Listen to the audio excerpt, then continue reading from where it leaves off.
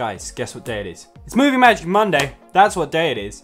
And today we're going to be talking about the easiest way to get into special effects right here in Premiere Pro.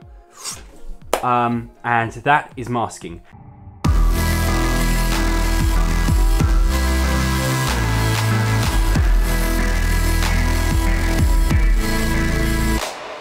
What's up guys, Cornelius Franklin here and welcome back to yet another episode of Movie Magic Monday. If you haven't already, feel free to go down, hit the subscribe button. We have videos coming out every single week on different film making techniques. And today we're going to be talking about masking, which is the easiest way to get into basically special effects as a whole. So if you want to like give yourself a twin, or like put the ocean in a mug, be a giant outside a window, fly like Superman. All of these things can be achieved using masking inside Premiere Pro. So let's get started inside Premiere Pro. So this here is the effect we're going to be showing you how to pull off.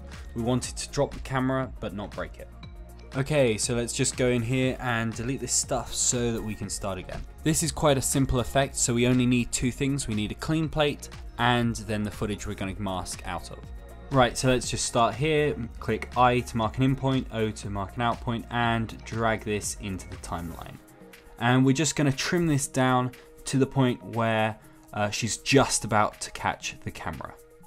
Then we want to drag in our clean plate, so just clicking this little tape icon type thing, dragging that down, that'll just bring down the footage and none of the audio. Then we want to go over into the effects control panel. This is where we're actually going to be able to apply the mask. So the first thing we're going to do, with the clean plate selected, we're going to drag down the opacity to allow us to see the footage underneath. Then what we're going to do is we're going to find the point where her hands are at the highest point so we can draw the mask around. And we're using the 3 draw Bezier mask for this one. So we're just going to draw our mask all the way around. And just by clicking on the mask path, you can actually add more points and be able to pull the mask slightly further away. This will just give us a little bit more space. Then we're going to take the opacity all the way back up again, and it looks like this. Pretty good. Now we need to change the color, so opening up the color adjustments panel, selecting color wheel and match. So for this to work, we need a clean section of the clip underneath. So we're just dragging it out and cutting it off and dragging it away somewhere. Then we're going to select comparison view and drag the blue slider over to our second clean clip. Once we've done that, we're going to go over and click apply match. Now this is looking much better. Now we're going to select both clips and side click and choose nest. This is going to join the two clips together. Now holding down Alt, we're going to click on the clip and drag it out to duplicate. Then we're going to side click on the second clip, go to speed and duration and choose reverse speed.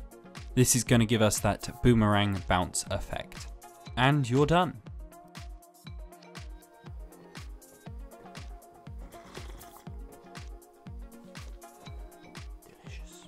So I hope you guys enjoyed that video. Be sure to give it a big thumbs up and hit the subscribe button. We have videos coming out every single Monday on different filmmaking or cinematography editing sort of techniques.